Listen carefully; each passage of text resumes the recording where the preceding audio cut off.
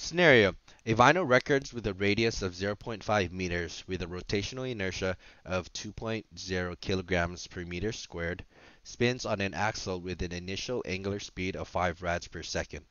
Friction in the axle exerts a torque on the wheel, causing it to stop after 10 seconds. Question: calculate the angular acceleration on the vinyl record as it spins.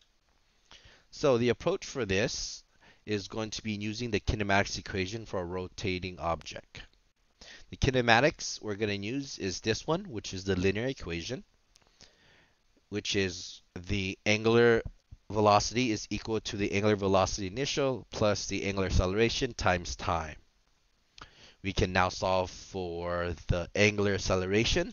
So let's subtract the initial angular velocity to the other side and then divide by time.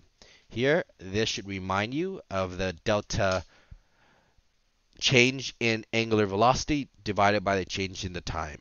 W minus W naught over T. We can now plug in the values. The final was 0. The initial was 5.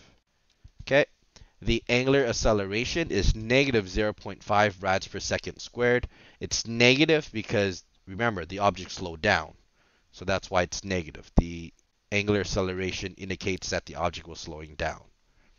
The last question: what is the average torque exerted on the vinyl record that caused it to stop?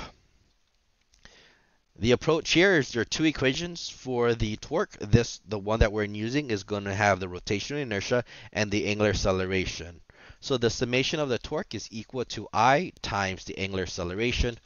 Plug in the values, make sure it's a negative when you plug in the angular acceleration, giving you a value of 1.0 Newton per meter. The reason why there's no negative there is because I just wrote it out the words. It's 1.0 Newton meter in the opposite direction of the angular acceleration. The negative just indicates that it's in the opposite direction, causing it to slow down. There you go. That is the torque. Notice that there has to be a torque in this problem that causes it to slow down. The torque here comes from the angular acceleration. The angular acceleration can be calculated using your kinematics equation.